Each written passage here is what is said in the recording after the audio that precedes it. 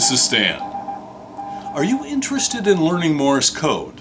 By the way, the cool folks call it CW for continuous wave, which is the type of signal that the transmitters put out. Well, if you're curious about CW, here's an easy way to learn, by my teaching you with a complete set of mini audio lessons. Whether you're wanting to learn Morse code just for fun or for communicating with it over shortwave radio with a ham license, the first essential step is being able to hear and understand a basic character set. The letters A through Z, the numbers 1 through 10, here's the number 5 for example, along with 4 essential punctuation characters, period, forward slash, comma, and my favorite, diddy dum dum diddy, the question mark. So why am I talking about this? Well, I learned Morse code quite late in life. It was on my bucket list, and frankly I struggled on my own with an app on the phone and watching a few YouTube videos.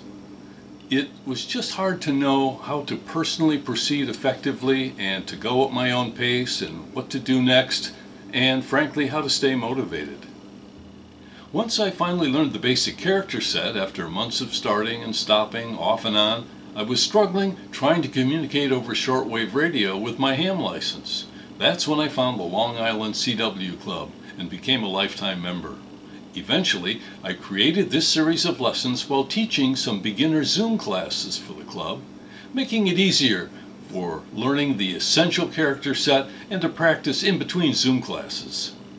If you're really serious about getting on the air with Morse code, I highly recommend that you join the Long Island CW Club. They helped me learn how to make many successful radio contacts with Morse code. I'll put a link for the club below in the description. And just note that my lessons may be organized differently than their current club teachers. My mini lessons are short audio MP3 files and feature me teaching in a personal way, step by step, just like I'm talking to you right now. You can load the files on your phone or tablet and listen to them anywhere. Welcome to Lesson 1 in this mini Morse code series. I'm Stan, K7SBF. I'll keep these lessons brief so you can listen and practice multiple times each day if possible. So, here's what you need to get started. Absolutely nothing. Well, maybe paper and pencil. Instead of keying the characters like this, you can simply say them like this. La-di-da. La-di-da. It actually helps you learn to do that. Just email me at the address below in the description and I'll send you the introduction and first 2 lessons free of charge. By the way, we won't be starting with the letter A, but rather the letter K. See, you're learning already.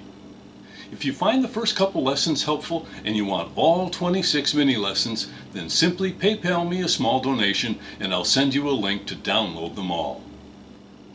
So check out the link below for the Long Island CW Club and then send me an email if you want to get started on the lessons right away. Well, this is Stan saying 73. Thanks for watching.